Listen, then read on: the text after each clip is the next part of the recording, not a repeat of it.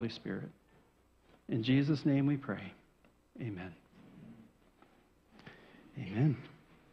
So this morning, I thought thank you, by the way, Stuart, for the graphic on summer school.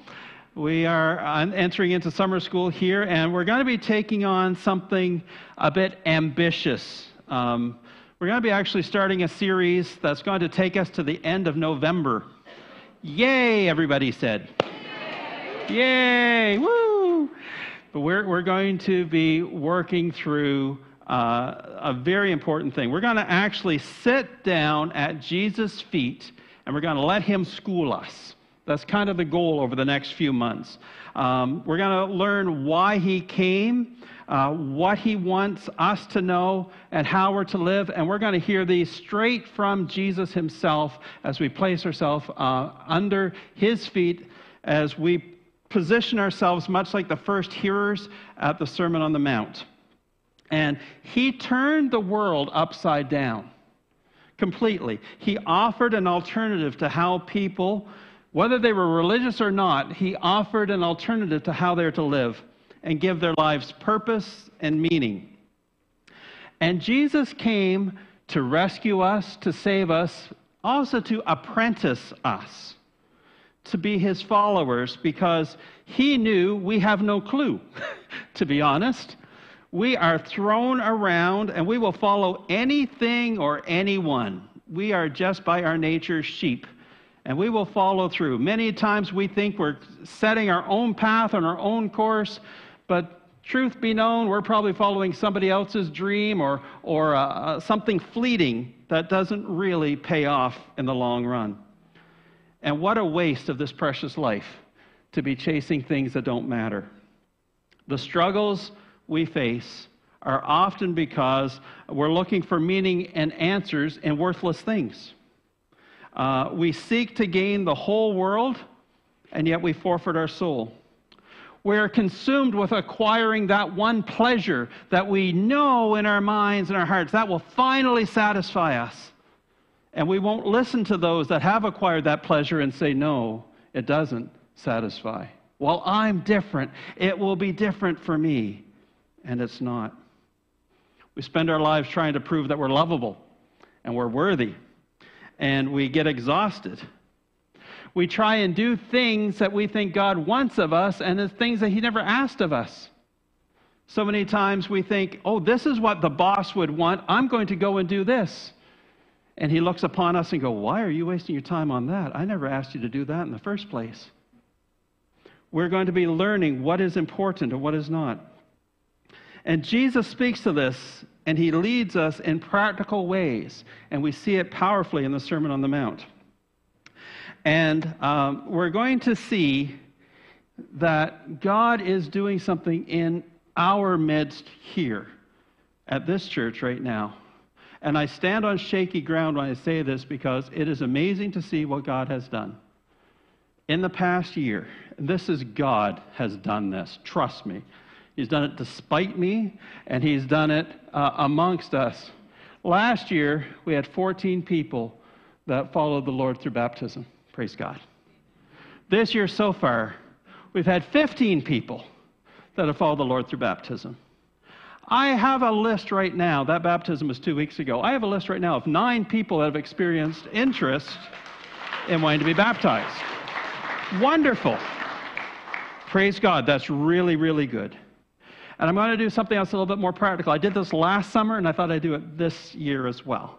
So if you started attending or came back to start attending Oromocto Baptist Church since 2022, okay, January of 2022. If you started to come here since then, can you please stand up? Since 2022. Okay. Everyone look around. Thank you. You may be seated. That's half our church. Literally, that's half our church has been coming in the past 2 years. Those are all good things. Those are great things. But believe it or not, it makes me nervous. It really does. Because attending, that's the part of where you come and hear about Jesus, and that's awesome. God can't transform you unless he has your ear. So I'm grateful, so grateful that people are coming and attending and hearing God's word. And baptism is extraordinary. It's a first step, and it's a first step and a leap of faith that people take, and it's a significant part of our Christian walk, and I believe it's extremely important, not just because we have the word Baptist on our front door. I believe it's important because we see it in Scripture as one of the things that Jesus asks of his disciples: to repent, to believe, and to be baptized. I think it's significant. I think it's important.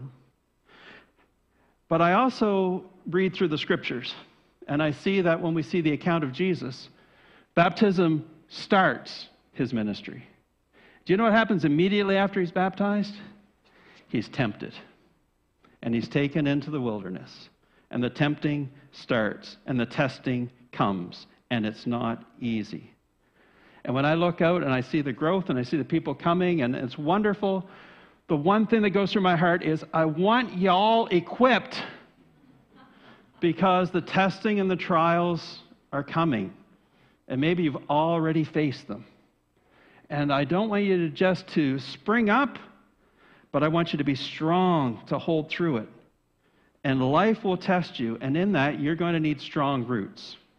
So this morning, even though I'm starting a series on the Sermon on the Mount, I'm actually starting with another passage of Scripture, the parable of the soils. So if you have your Bible with you, I'll encourage you to open it up. We're going to be in Matthew chapter 13. For those of you at home, please take a moment and grab a Bible. Any way you can get a Bible, get it. If you have a physical one, always good. If you're somebody that's used to using your device, use that. But there's always opportunity. We have no excuse to not have God's word in our hands nowadays. People in places around the world over time would cry out to know how available we have God's word in our hands. So we're going to look to the parable of the soils, and it's from Matthew chapter 13, and I'll be reading a couple of sections, verses 3 through 9, and again, verses 18 through 23. And here's what God's word says. Then he, being Jesus, spoke many things to them in parables, saying, Behold, a sower went out to sow. And as he sowed, some seed fell by the wayside, and the birds came and devoured it. And some fell on stony places where they did not have much earth, and they immediately sprang up because they had no depth of earth. But when the sun was up, they were scorched and became like they had no root, and because they had no root, and they withered away. And some fell among thorns, and the thorns sprang up and choked them. But others fell on good ground and yielded a crop, some 100-fold, some 60, some 30. He who has ears to hear, let them hear. And picking up in verse 18, Jesus explains this parable. And he says, Therefore, hear the parable of the sower. When anyone hears the word of the kingdom and does not understand it, then the wicked one comes and snatches away that which was sown in his heart. This is who received the seed by the wayside. But he who receives the seed on stony places, this is he who hears the word and immediately receives it with joy, yet has no root in himself, but endures only for a while. For when tribulation or persecution arises because of the word, immediately he stumbles. And now he who receives the seed among the thorns is he who hears the word, and the cares of this world and the deceitfulness of riches choke the word, and he becomes unfruitful. But he who receives the seed on the good ground is he who hears the word and understands it, who indeed bears fruit and produces some 100-fold, some 60, some 30. Every gardener looks for signs of life in their gardens. And when that first little sprig of green comes up, not just does it spring from the soil, but a smile springs on their faces. Finally, it took. And as we look, we see that each potential plant that comes up, and that first sprig of life that comes forth from the ground, we get excited. We get excited because of the potential, and we have dreams of how big our tomato plants are going to be. Or this year we're going to have the giant pumpkin that's going to win nationally or internationally. All these dreams of the potential. But every gardener knows every plant is not a guarantee. Every plant is a potential, but not a guarantee. What the gardeners want to see most of all is a crop. They want to see a harvest. They definitely don't want to be disappointed. They want to see this come to fruition. And as I've shared, new life is amazing, and I'm so excited to see the new life in our church. I am so excited to see the new life in our church. But enduring and thriving is the goal. Amen? That's what we need to hold on to. Not just that we start well, but that we end well, so that when we come to the point of our life when we're facing crisis, we have a faith that we can hold on to and say, it is well with my soul. And that's why we're going to be working through this series together. So what's this parable about? Well, it's fairly straightforward. This is a preacher's dream, by the way. Jesus gives us a parable and he explains it. Feels like you're cheating when you're going through this. It's like, I can preach this. Well, because you're just repeating what Jesus said. But what is this whole parable about? Well, it's about some core things. It's a common agricultural analogy. This is a very common understanding in these days. Back then, groceries weren't a thing. Back then, there was fruits and vegetables and meat and dairy that you farmed yourself or you knew where it came from. You don't have little children that thinks that vegetables grow in grocery stores.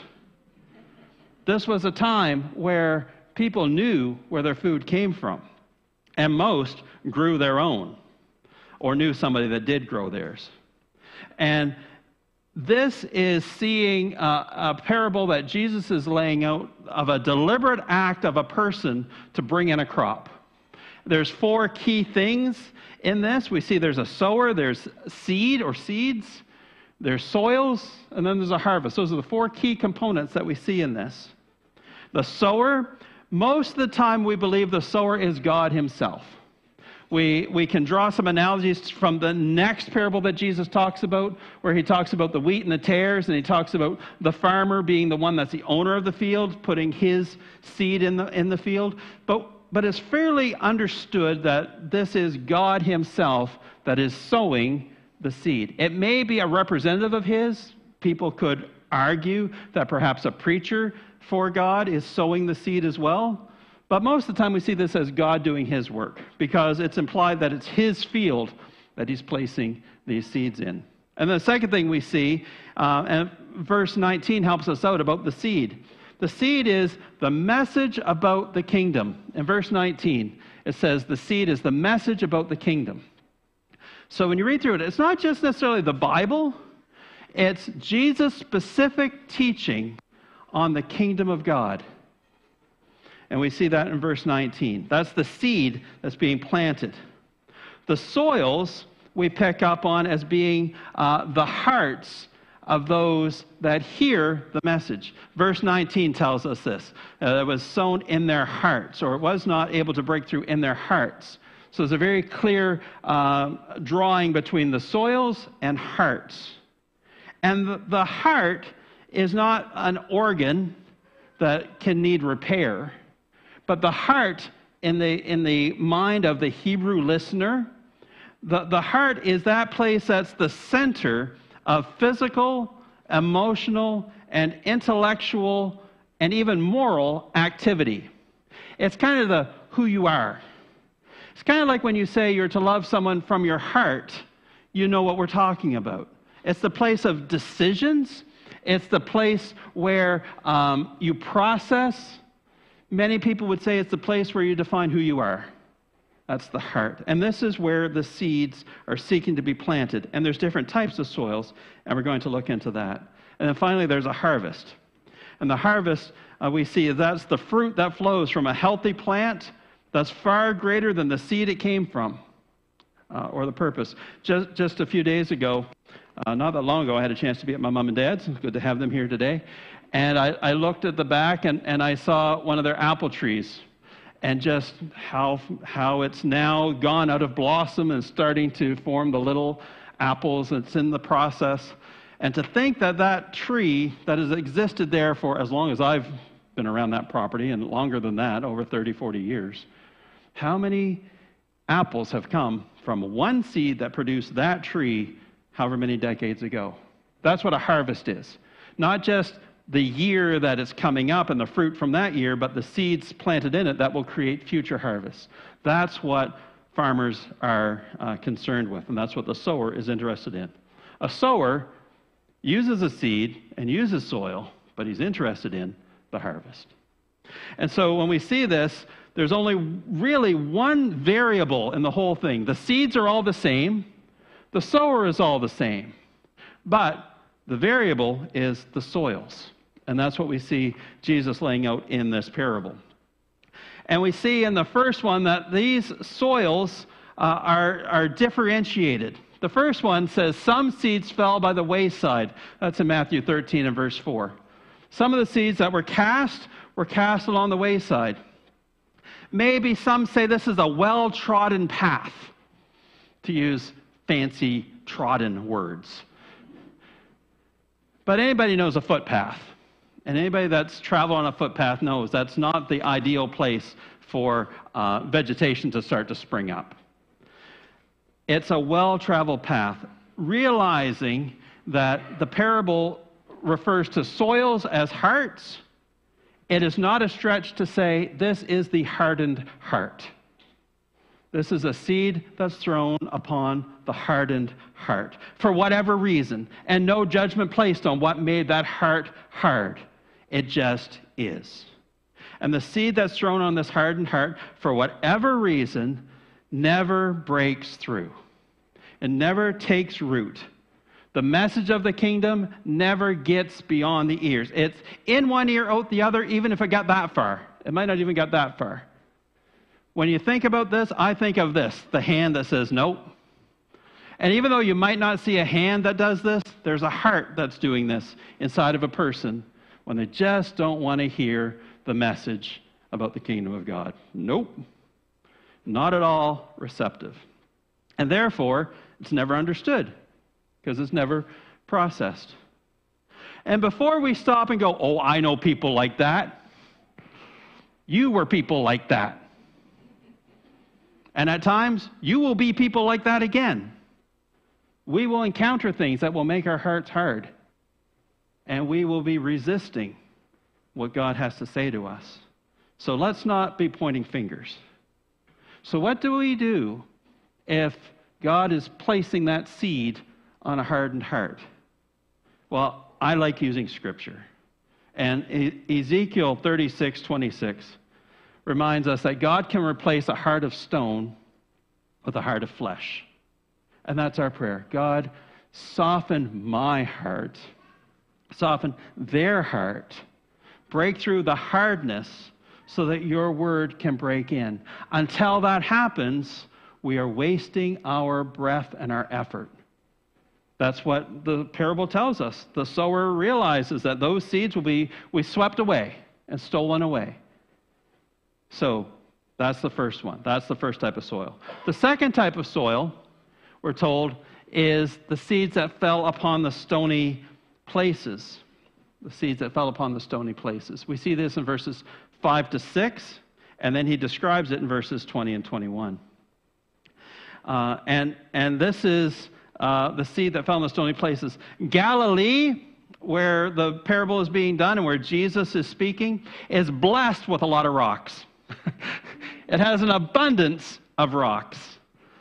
We help out. Pastor Devin preaches on Sunday afternoons down at Upper Gagetown, and we're told that is a rock pit dream. There's amazing gravel that exists down in Upper Gagetown.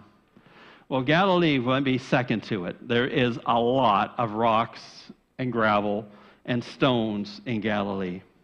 And the soil that does exist there is typically a mile wide and an inch deep, if you've heard that expression. very shallow soil that falls on top of all this rocky ground. And in this type of a ground, a seed will enter into the soil, but it won't go deep because of the shallowness of the soil, because of the stones that are underneath of it. Shallowness is an epidemic in our world. Shallowness is very, very common. It's a veneer. It's a veneer of openness. It's a veneer that says, okay, my heart isn't hard. I feel some, but only this much. And it's impossible for a seed to take deep root into that. It can take some root, but it won't take deep root. And sure, they might respond to the message and go, yes, it sounds good. But what happens is that they have joy without understanding, is what the scriptures say in verses 20 and 21. They've got joy. This is what Jesus offers. This is amazing. Yes, I want this. I want eternal life. I want to have all the blessings that he lays out. Of course I want this. But then the cares and the concerns, we're going to see later on, robs at it. But since it's shallow, it doesn't hold up to anything. It doesn't hold up to normal pressure in life. The first rainstorm washes away. The first heavy wind blows up its roots. There's a shallowness that doesn't allow this seed to take root. There's no commitment, and it falls under normal pressure, not extraordinary pressure, normal pressure, just daily life. You know, I've come to faith. I believe in Jesus. Okay, great. Will you be at church on Sunday? Right? You know, like, hey, you want to hear this dirty joke that I've heard? Let me share it with you. Well, I suppose. I don't want to offend them by not listening in and taking part and sharing in the banter again. And eventually, the new life fizzles up and dies. And unfortunately, I am most afraid of the shallow soil. Why I'm afraid of it is because you can get inoculated to Christianity. Do you know what I mean by inoculated? A little bit of a dead virus that's put in you so that you don't catch the real thing. And so there's folks that say, oh yeah, I accepted Jesus when I was at camp and I was 13 years old. Never really worked for me, so I've turned away from that completely altogether now. That's scary. I'd rather them not have heard the gospel rather than, oh, I've heard it and it didn't work for me, and they walk away. What happens when you have a little bit of faith, but you know it's not deep? Well, then I would encourage you to go to the scriptures again and pray as the man prayed whose child needed healing. And in Mark 9, verses 23 and 24, Jesus says, do you believe to this man that he can heal? And the man says, yes, Lord, I believe. Help my unbelief. So if you do have a faith and you recognize yourself it's a bit shallow, ask God to help your unbelief. Ask God to break through those stones underneath that soil and make its soil go deeper so his roots can break into deeper. Ask him to help you to believe more, to give you more root to dig down. Because the heart is still hard below the surface. And although it looks good, it's really short-lived. The next one we see is the parable of the soils, the ones that fell among the thorns. And this is fertile soil. I mean, this is really good soil. This isn't shallow soil. This is deep soil. And some of the seeds that fell into this, they took root. But unfortunately, this fertile soil was so fertile, it was open to everything. And it accepted and received everything that was poured into it. Oh, Jesus? Oh, yeah, I believe that. And Marxism? Oh, yeah, I believe that. And this belief system? Oh, yeah, I believe that. And all of it comes in, and it all takes root, and it's all growing up amongst the other things. The thorns grow up amongst it, the weeds grow up amongst it, and then the good fruit grows up amongst it. And there's this constant battle going on beneath the surface to find out where can my roots dig into this soil.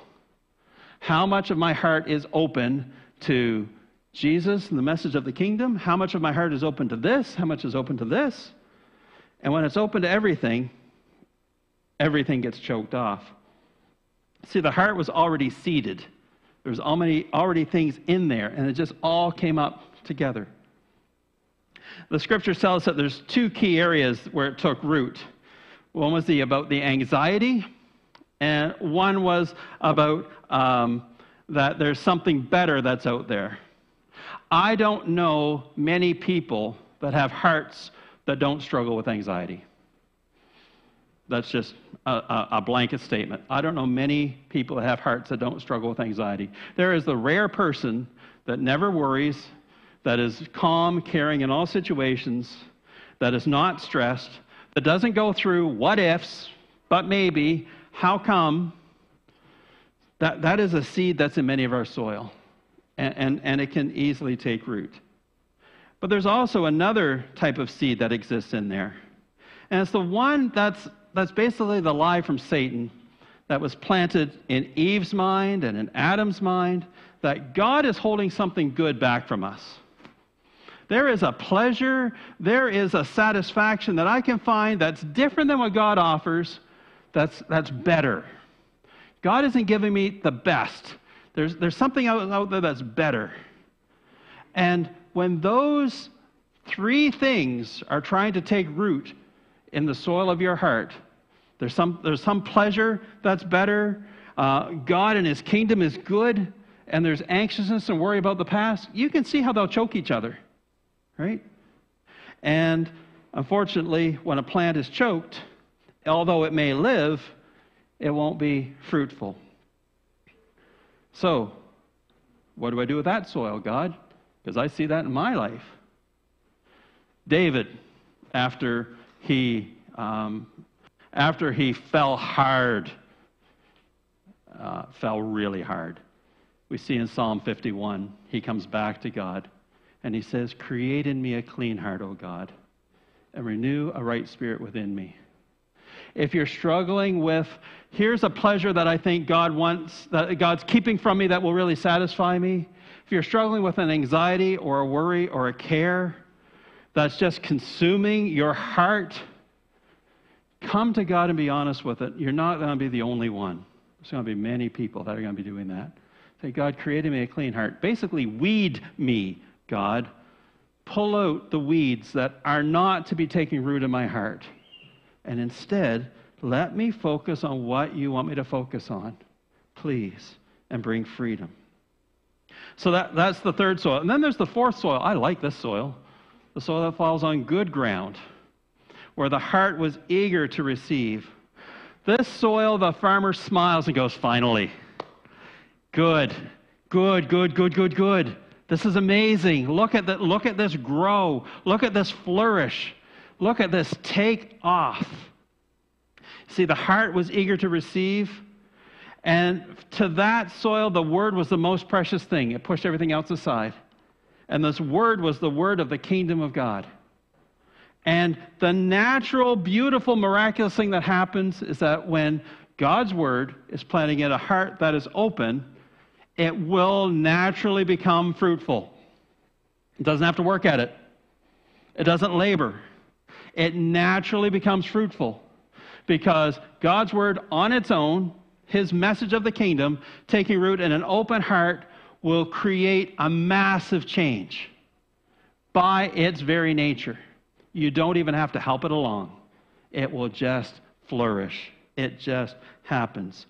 I don't have the time, but I could share stories of people in the church that said, "I listened to God, I did what he asked of me, and oh man, has my life changed." The miracles that have come, I could never have imagined. And some of you know who you are. It's amazing what happens when you let God's word take root in your heart. But here's something I just want to cover really, really, really quickly. Did you notice when I had you read the scripture that we skipped a bunch? It's not because I'm like, "Oh, don't read that part." Yeah, go back and read that part. Because what's in the middle is it says this. Jesus is teaching in parables, and he's talking about the seed, and he says this. Because it has been given to you to know the mysteries of the kingdom of heaven. The seed that is planted is the mysteries of the kingdom of heaven. When that takes root in your heart, when you gain understanding, that's the key thing that we see in this parable. When they gain understanding, when it takes root in your heart, these are the mysteries of the very kingdom of heaven. And so next week, when we start the Sermon on the Mount series, it's all about the kingdom of heaven. And Jesus lays out for us in his very first teaching, here is what you need to know about the kingdom. Your part in it, what it means, how we live, the fullness of it. We're going to be looking at that in a greater way starting next week. And we need to focus on receiving and understanding God's word, the words of Jesus spoken to us about the kingdom of heaven. Because unreceptiveness, the wayside soil, the shallowness, the stony soil, and the preoccupation with the world, the thorny soil, are the enemies of experiencing a meaningful life. However, being rooted in Jesus with the right heart, with the good seed, will lead to fullness, satisfaction, fruitfulness, flourishing, even joy. As we come to remember what Christ has done for us, I'm going to ask the deacons to make their way up. And as they're coming up, I just want to remind you that as we come to the Lord's table, where we recognize what Jesus did for us, we have a God that transforms lives. Amen? And he transforms hearts. And he transforms soils. So maybe today your heart is hard. Not too hard for the tiller of God. Maybe your heart is shallow, and it's just below the surface there's a hardness. God can break through that as well and break it down and bring you deep and deep and deep. And maybe your heart is polluted. You wouldn't be the only one to have a polluted heart. But in that pollution, God can bring cleansing, and he can open you up to receive what he has from you. I encourage you to reflect upon that as we come to the Lord's table, because you are all welcome to his table if you want to know him deeper and you are in a relationship with him. Okay. So